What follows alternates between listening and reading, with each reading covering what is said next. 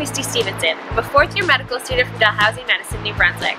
Before medicine, I was a gymnast and then a coach, and I've always had an interest in athletic injuries. Right now, I'm with Dr. Bob Lee at the Waterloo Sports Medicine Center. In this video, we'll meet Avery, a 12-year-old gymnast with Sever's disease, the most common cause of heel pain in young athletes. We'll discuss the symptoms, diagnosis, and management, and what we can do to get kids back to the gym pain-free. Let's get started.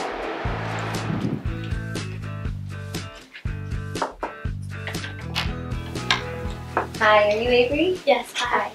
So, I hear you're having some trouble with your heel. Yes. Can you tell me about it? It started last year, but since then I've doubled my hours in gymnastics. And I haven't twisted it or landed on it funny. It just kind of started hurting. Sever's disease is the most common cause of heel pain in active kids.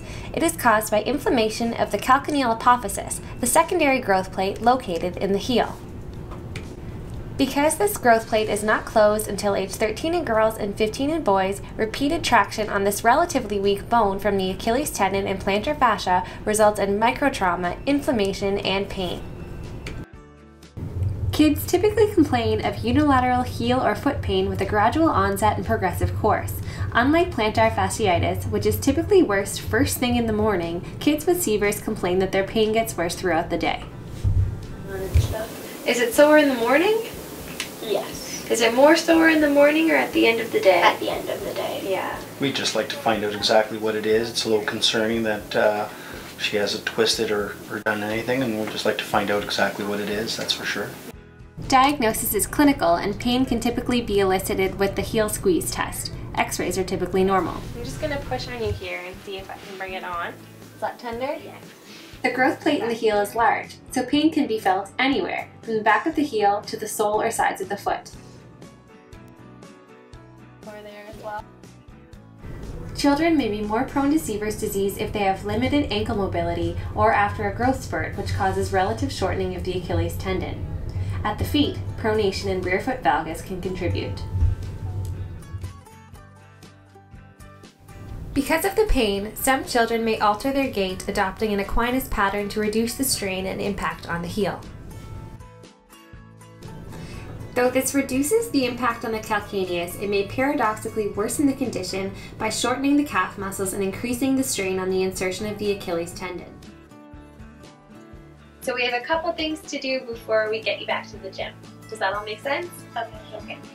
Treatment can be broken down into management of acute pain and inflammation and modification of biomechanical factors which predispose to the condition.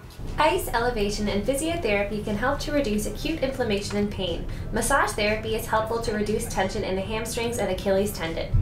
Initially, a weight-bearing walking cast worn for 2 to 3 weeks may help children walk more easily. This helps to prevent further tightening of the calf muscles and to protect the heel from impact. How does that feel? Any better? Yeah, it feels good. It doesn't hurt to put my heel on the ground anymore. After the cast, or if an athlete's pain is less severe, heel lifts and orthotics can be used.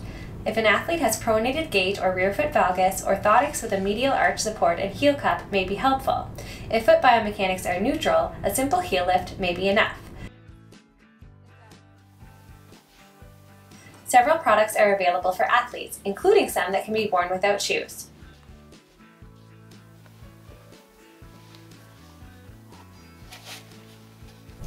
Once symptoms have improved, physiotherapists can help athletes improve flexibility, strength, and muscle balance to prevent the condition from returning.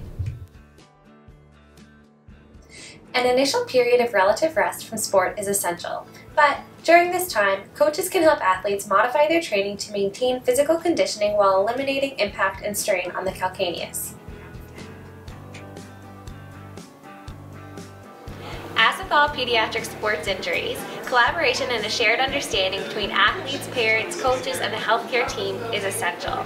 In this video, we've discussed the presentation, diagnosis, and management of Sever's disease, the most common cause of heel pain in young athletes. With prompt recognition and appropriate management of this condition, most athletes can return to the gym pain-free in 4 to 8 weeks. Thanks for watching.